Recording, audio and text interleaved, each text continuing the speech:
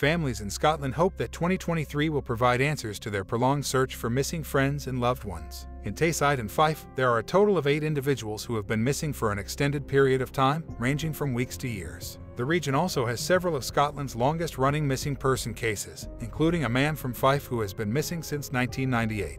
Alan Bryant Jr. Alan Bryant Jr., a 23-year-old man from Glenrothes, has been missing since November 3, 2013. On that fateful night, he was last seen leaving a nightclub in the early hours of the morning and has not been heard from since. Despite extensive police investigations and emotional appeals from his family, there has been limited progress in the search to locate him. To shed new light on this case, the Courier has released a documentary called A Short Walk Home: The Disappearance of Alan Bryant Jr. The documentary takes a comprehensive look at Alan's disappearance and the events surrounding it. Alan is described as a white individual, standing at 5 feet 6 inches tall, with a medium build and short brown hair. He has blue eyes and tattoos on both arms. It has been nearly a decade since he was last seen, and his family and friends continue to hold out hope for his safe return. Ian Mowat. Ian Mowat has been missing from his home in North Grimsby, Arbroath since August 12, 2007. Despite ongoing efforts by the police, no information has surfaced that could help trace his whereabouts. At the time of his disappearance, Ian was 36 years old. Ian is described as a man of substantial build, standing at 6 feet 4 inches tall with brown hair and blue eyes. He has several tattoos on his body, including a panther on his right arm and a tribal design on his back. The last time Ian was seen, he was wearing a light gray hooded top, a green and white hoop Celtic football shirt, combat trousers, and white trainers. Nearly 16 years have passed since his disappearance, and the authorities are still searching for any information that could lead to his location.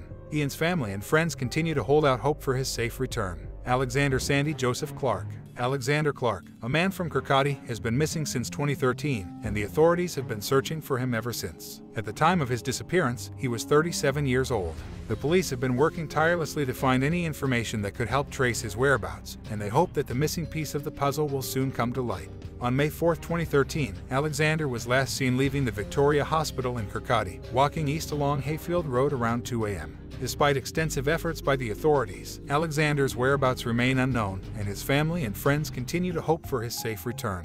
The police are still searching for any information that could lead to his location, and they urge anyone with information to come forward. Kenneth George Jones. The authorities have been searching for Kenneth George Jones since 1998, when he was last seen at the age of 18. On the day of his disappearance, Kenneth left his home address at Ancram Court in Glenrothes at around 7 a.m. and has not been seen since. The Fife Missing Person Coordinator, Sergeant Peter Wordy, has said that this case continues to be reviewed regularly and that Kenneth's mother and aunt have not given up hope of finding him. The Missing People charity has been working closely with the family to try and keep the disappearance of Kenneth in the public eye. Recently, an image has been produced that gives an artist's impression of what Kenneth may look like today. He would be in his 40s now. Sergeant Wordy urges anyone who recognizes the image or believes they may have seen Kenneth to contact the authorities as soon as possible via the number 101. The search for Kenneth continues, and his family and friends hold on to the hope that he will be found safe and sound. The authorities are determined to solve this case and bring closure to those affected by Kenneth's disappearance. Paul Johnson. Paul Johnson, a 74-year-old pensioner from Fife, went missing in September 2021. Despite extensive searches in St Andrews and the surrounding areas, where he was known to enjoy walking, Paul has yet to be found.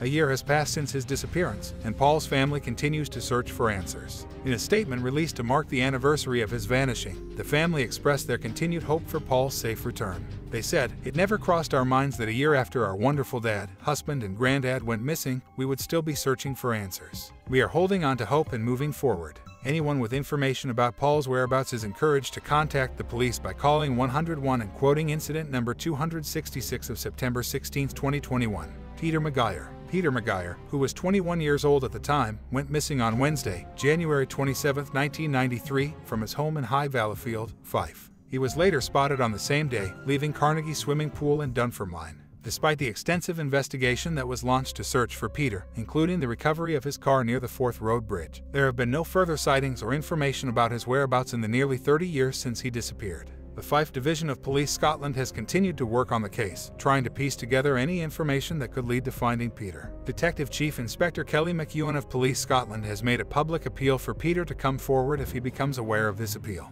The detective has assured Peter that his location would not be disclosed to anyone against his wishes and that the case would remain open until proven otherwise. The missing person case continues to be a source of heartache for Peter's family and loved ones, who still hope for answers after all these years. Robert Watson. The search continues for 51-year-old Robert Watson, who has been missing from Arbroath since November 2, 2021. Despite extensive efforts from the authorities, Robert remains missing and his whereabouts are unknown. In an effort to piece together information about Robert's whereabouts, officers have conducted various investigations and inquiries. They have discovered that Robert's phone was found in the Kings Drive area and was turned into the local police station. Additionally, it has been established that Robert was last seen in the Kings Drive area at approximately 10:30 p.m. on November 2nd. As the search for Robert continues, police are asking anyone who has seen him or has any information regarding his whereabouts to come forward.